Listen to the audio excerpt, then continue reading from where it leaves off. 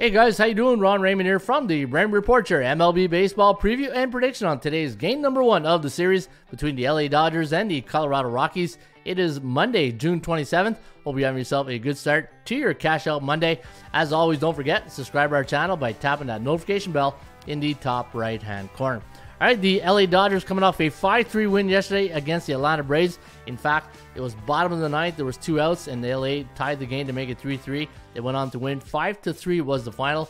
And for Colorado, a 6-3 loss yesterday at Target Field against the Minnesota Twins. Now today, Chad Kuhl going up against Tyler Anderson of the LA Dodgers.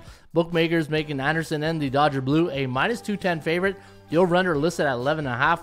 ATS forecast system play going to lean with the LA Dodgers in this one. 6.5 to 4.9. The over-under landing on 11.51, so it does like it to go a hair over the total. LA now 7-3 in their last 10, while Colorado's 4-6.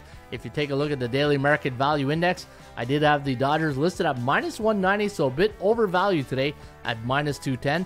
A 62.5% chance of winning for LA compared to 35.5 for the Rockies. And your Kogo today at Coors is at 67%. Kogo stands for chance of game going over the total. Last 3 games for the Dodgers have gone under the total, and that's important because, well, the fun fact department will tell us why.